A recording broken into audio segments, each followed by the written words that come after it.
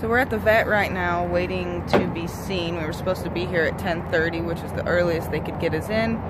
And apparently there was a vet emergency. Now it will be 12:30 before he can be seen. And it takes me an hour to get here.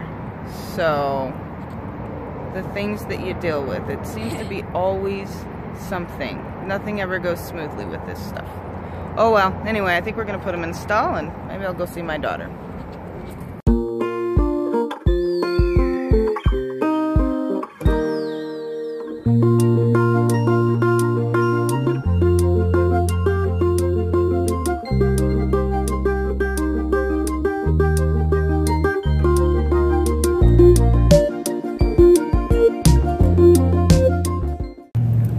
What do you think, mister?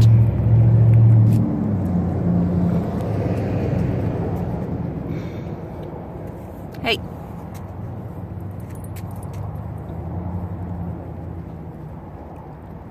Just likes to nibble on leaves. You eating leaves?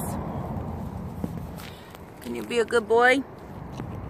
We'll be back for you in a little bit.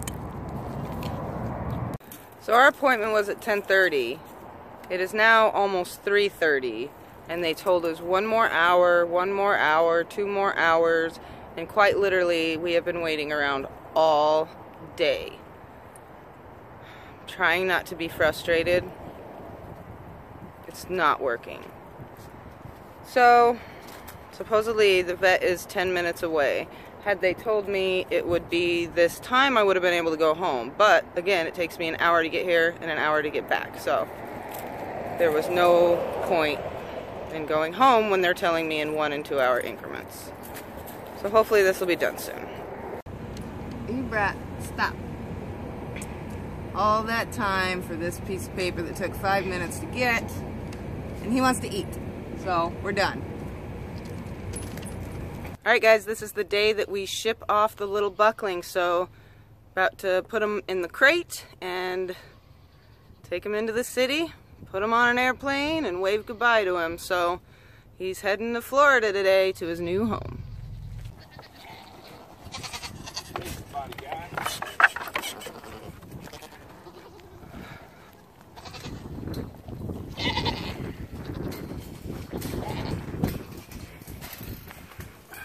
Oh, he looks excited to go.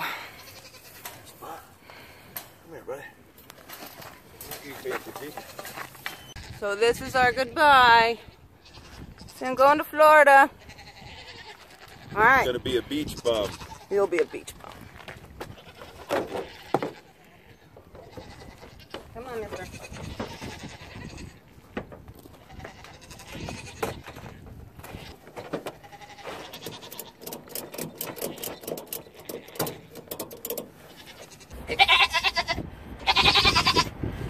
It's all right, dude. It's just a little turbulence.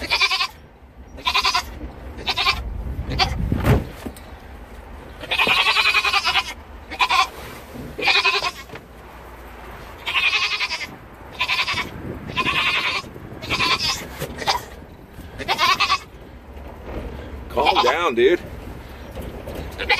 We're gonna be in the Panhandle of Florida for spring break. All right, buddy. Bye. Well, we were here 3 hours in advance. We get here and Delta decides that we need a different form of paperwork, a certificate of acclimation, because Florida's cold right now. Well, the certificate was faxed 2 minutes too late. Even though it's 2 hours before the flight goes off, we have to take him home and book another flight. Slip with the stop. So when I catch him, you're gonna open this up, slip it over his head, and then we're just gonna hook him on the loop on the T-post. Okay. All right. You ready? Yep. Yeah, not yet. First we have to catch it.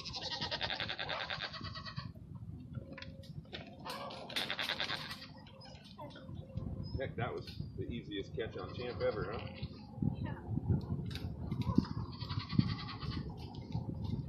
Like right here. Yeah.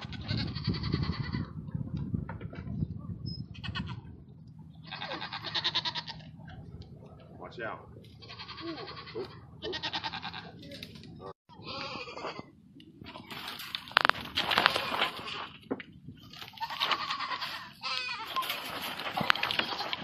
Belt.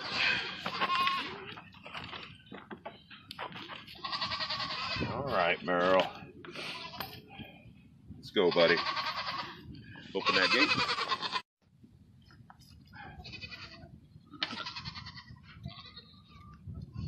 Hey, champ. My friend.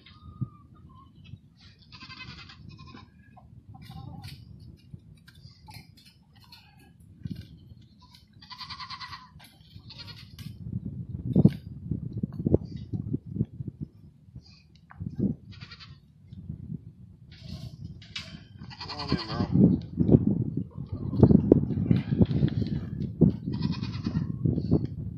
All right.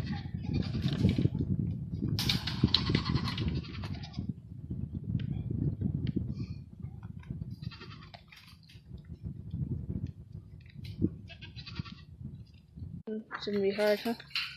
I don't know.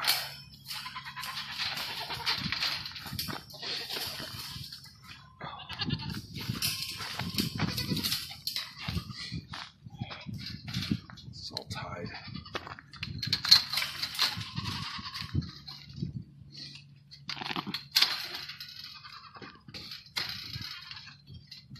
Hi, Lucky.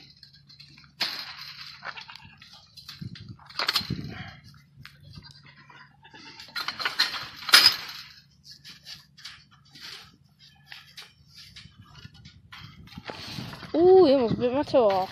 Huh? He almost bit my toe off. What's on his fence?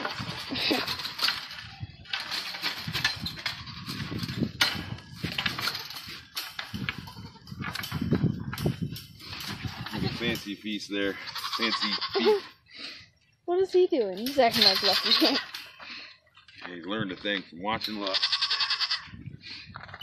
What's up, big man? Good guy. Come on, big guy. Okay, Darren, you want to move this? Open that gate.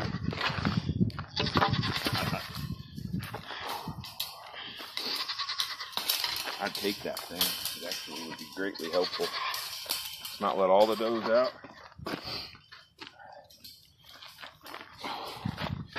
Darren, tap him on the butt with that thing.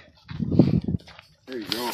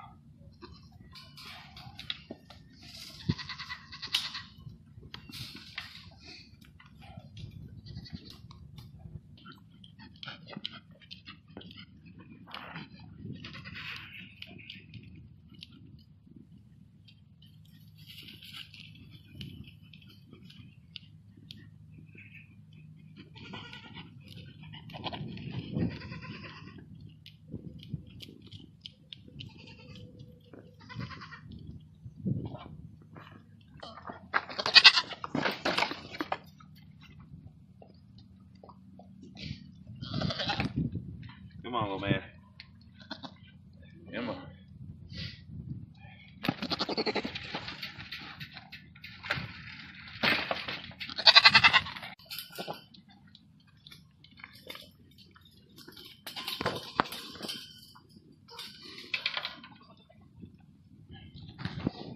All right, buddy. Good luck, little man.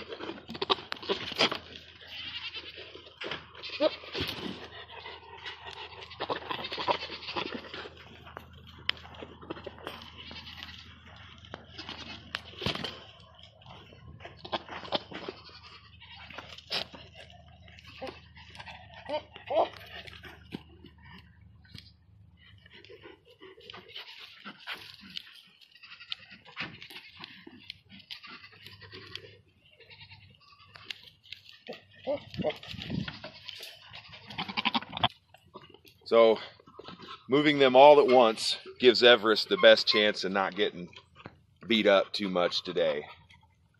They're all excited to see each other again, and Everest has decided to be eaten. So far so good. So we still have to clean these pens, but all the does are back together. They're all running in all three.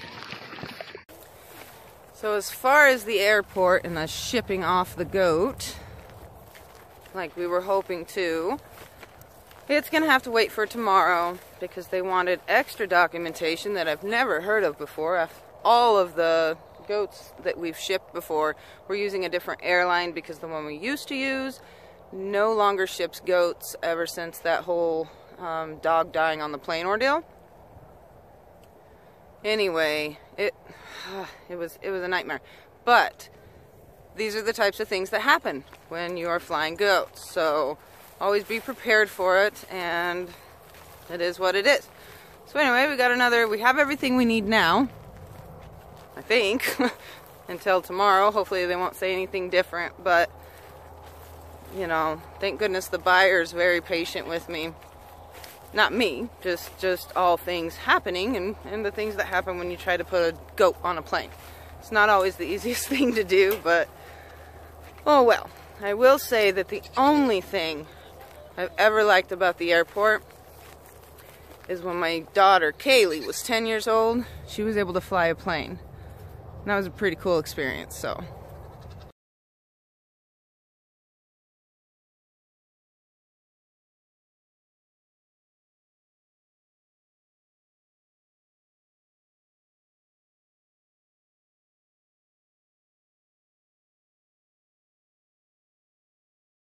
Literally the only thing I like about airports.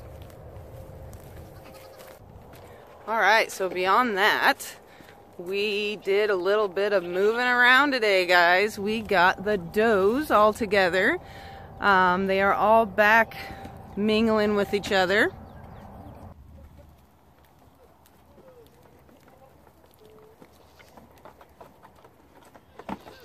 All the girls reuniting.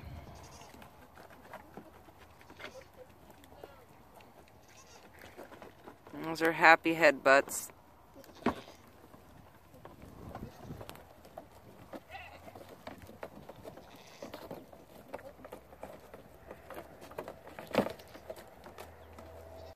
So, I'm glad to have my does back together. They seem happy about it too. Trying to reunite, if you will, making sure they find out who's boss again, so being silly. We were able to get a couple pens cleaned today, and hopefully next weekend we'll be able to get the other couple of pens cleaned, but starting to get back to normal, so that's good. Are you happy, Sky? Lily? Silly? Silly Lily? Are you glad to be with us, girls? I'm glad to have my girls back. And clean your house next weekend. Huh? Yeah. Yeah. Are those old ladies being mean?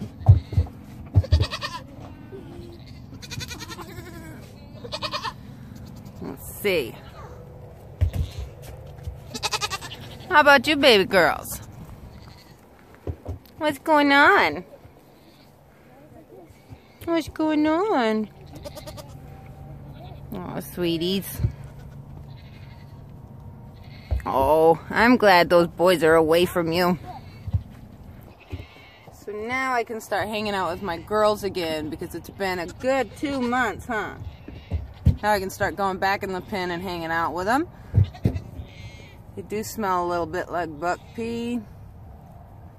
So if it warms up at all, might have to be giving them a little bit of a bath. Cause you girls stink. Not as bad as the boys, but they like to rub their peed face on them so they smell good like them. What? Dingo. Dingo. Oh. That was really gross. Hey, girls. How's it going, little bat? What you doing, Kaylee? Say hi. Oh, her makeup might not be did right now, I guess. The boys are loud. They're mad that we took their ladies. And they're also showing each other who's in charge again. But as far as Everest is concerned, they haven't walloped him much at all, so that's him screaming. Poor baby, he's so cute. Hold on. Everest. So, Lucky, of course, I think is claimed Everest. Well, yeah, they're just finding their pecking order again.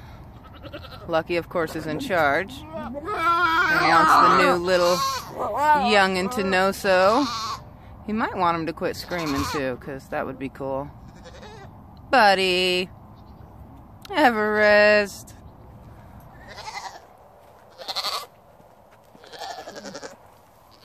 Sweetie. You be nice, Lucky. Jeez. He's in charge. Just stay away.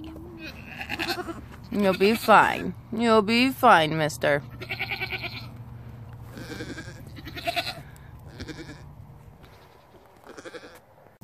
Yeah, all things considered.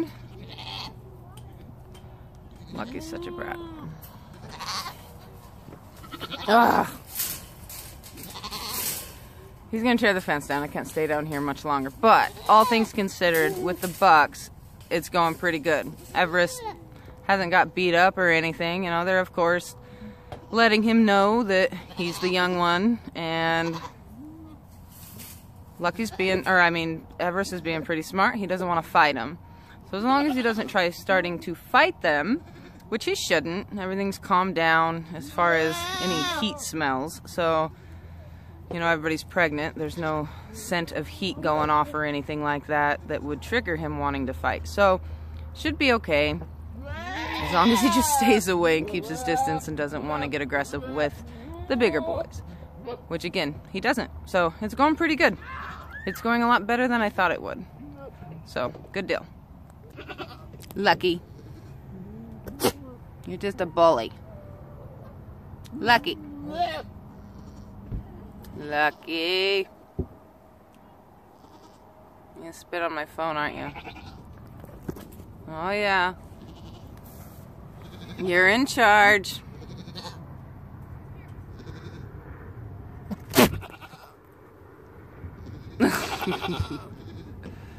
Nice tongue. It's a really nice tongue you have. Alright, I'll leave you alone. Check it out. The boy is playing with making adobe bricks.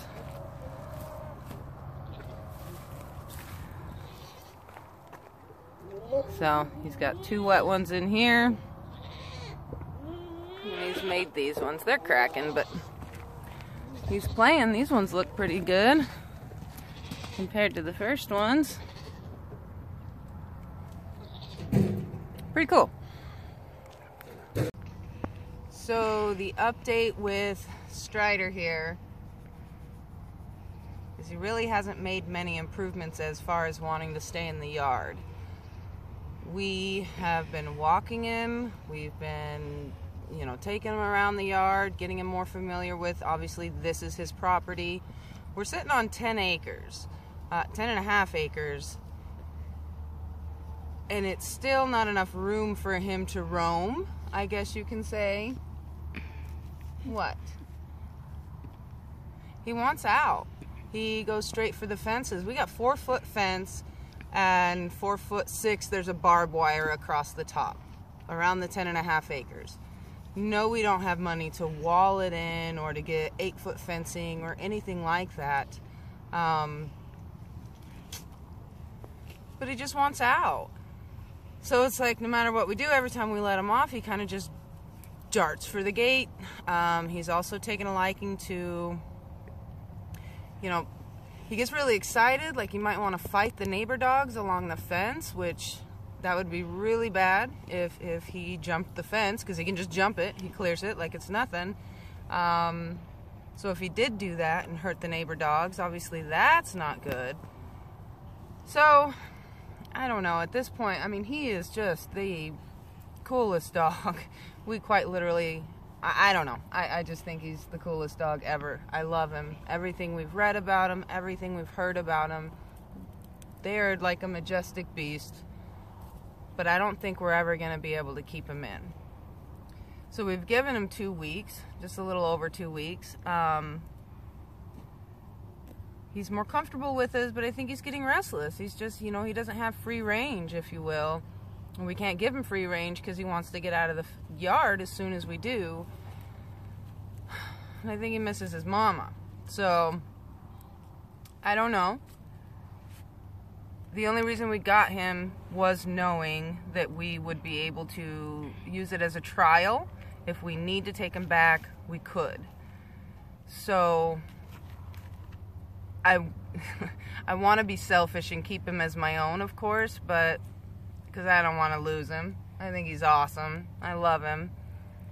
But I also don't want that to be on us if he runs off or gets lost. Yes, we could tag him. We could get a caller, you know, that we could find him. But what? When does that end? You know, we're just going to look for him every night? Or another thing, he's been taking a lot of time, a lot of babysitting. We are stretched very thin on the amount of time we have, and I knew he would take time. That wasn't anything. We knew we're more than happy to dedicate the time to him, but without seeing any improvements really, as far as that he's going to stay in the yard and not run off. How much time do we give to it? Just, you know, are we going to dedicate 2, 3, 4 more months? Like, we literally, I went to Thanksgiving with the family, and Derek had to stay home because we couldn't leave the dog here. And even to chain him up so that we could leave or do anything, he's miserable on a chain. He wants to be roaming. So, that's kind of the gist on it. Again, we knew it was a trial thing, and we're heavily leaning on he just might not work out for us, unfortunately. So, of course, if we do decide to take him home, we will absolutely let you guys know. But as of now, that's kind of what we're leaning towards. I don't want to see him miserable on a chain. He's too awesome. Aren't ya? Just too awesome. Good dog. Just might not be the fit for us.